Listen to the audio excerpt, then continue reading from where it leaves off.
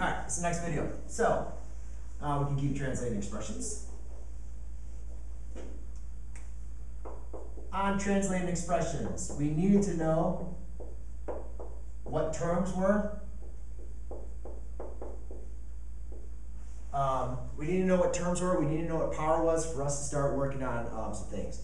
So when we're translating expressions, what we're going to do is we're going to go from an algebraic expression, which means we're going to be dealing with terms, numbers, letters, any kind of variables that we want to work with, and we're going to translate them into a verbal or words. And then we're also going to working on a verbal or a written expression, and then translating that into something that's dealing with numbers and variables. So let's go ahead and get started. I'm going to actually start with some keywords, and I've kind of written these down for us to remember how to translate some things. So let's first talk about addition.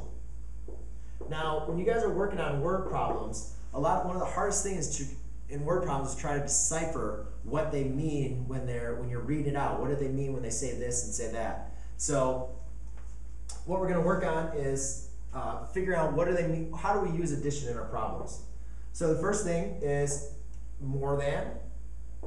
That's giving us a signal that we need to use addition, or addition is being used. More than, sum, plus, increased by, and added to. So when you're reading a problem, or anytime you look at something and they're using these keywords, this is telling you either addition is being used or that it needs to be used. For subtraction, you're going to want to use less than, subtracted from. I'll write that one next. How about difference? Subtracted from. And I'm trying to write as fast as possible so this video is not too long, so I'm going to write, so my handwriting is not going to be too bad. Let's do minus and decrease by. Then we have multiplication. I'm going to bend down and get nice and long. Multiplication is product of multiplied by times and the single word of. And division, I hope everything can be seen on this video. Division is quotient of and divided by. Let me go check my video real quick. Make sure. Awesome. I'll move this thing out of the way. So those are some of your keywords that we can go ahead and use. So let's say I give you a problem and I say, please translate 2a plus 6.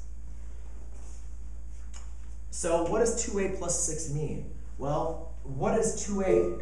Good afternoon, faculty. If you could make your way to the auditorium, we'd like to get started with the meeting ASAP so we can get you in, get you some information, and send you home. Have a great day. All right, I gotta run.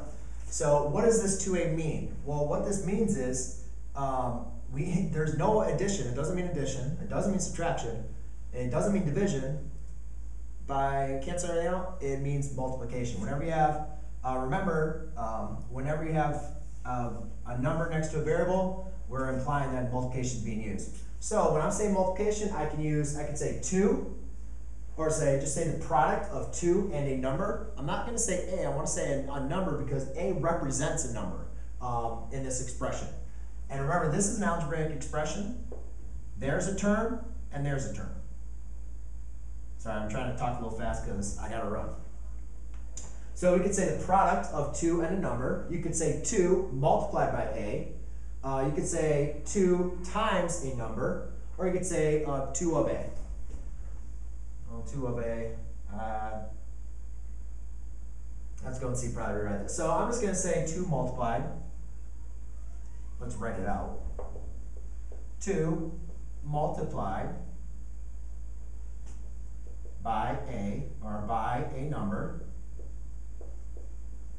And then I'm going to use addition, so I could say more than 6. You could say increased by 6 or added to 6. You could also say plus 6, or you could just say the sum of 2 times a number and 6. But I would have to write that first. So I'd say 2 multiplied by a number plus 6. The next thing I'll work on is, how about if I did a problem like this?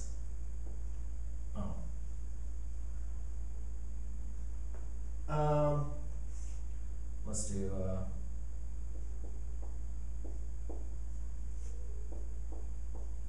so if I was going to translate this to a verbal expression, first of all, I have a number. That number is raised to a power. A lot of times when it's raised to a power of 2, we say it's squared. So you could say a number raised to the power of 2 is divided by 3. So in division, I also could say the quotient of a number squared and 3. But I'm going to say, for this one, I'm going to say a number squared divided by 3 and, well, minus 4. So a number